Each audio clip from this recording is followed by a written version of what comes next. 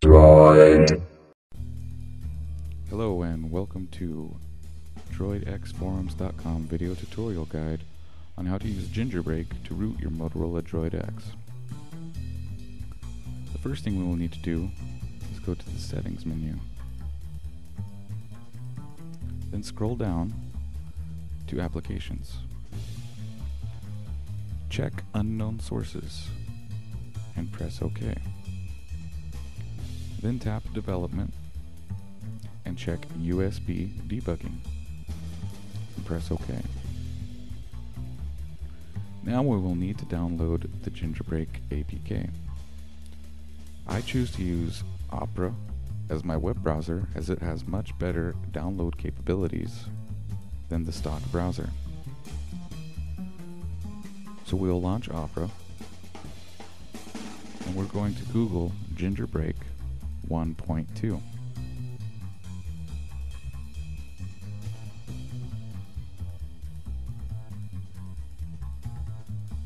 The very first search result should be forum.xda-developers.com. That is the Gingerbreak forum page.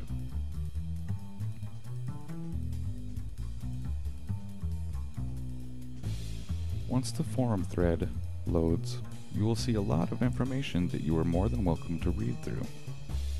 However, what we are after is at the bottom of the first post.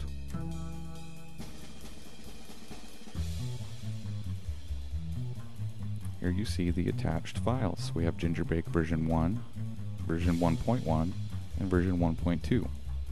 We want version 1.2, so I will tap on it, and a download file dialog will open. I'll tap Save, and then tap Open. Android is now asking if we wish to install this application, and we do, so we click on Install. Once the application is installed, tap Open, and Gingerbreak is going to remind you that you have to have an SD card inserted to the phone and mounted, and USB debugging is enabled. We tap OK, and then we simply have to tap Root Device. The exploit is now running and will take about 3 to 5 minutes in order to complete, during which time your phone will reboot once. As this process does take a few minutes, I'm going to skip to the end to when the phone is already rebooted. Now that the process is complete, we open up the app drawer. We can scroll down, and under the S's we have a super user. The super user icon means that your phone has been successfully rooted.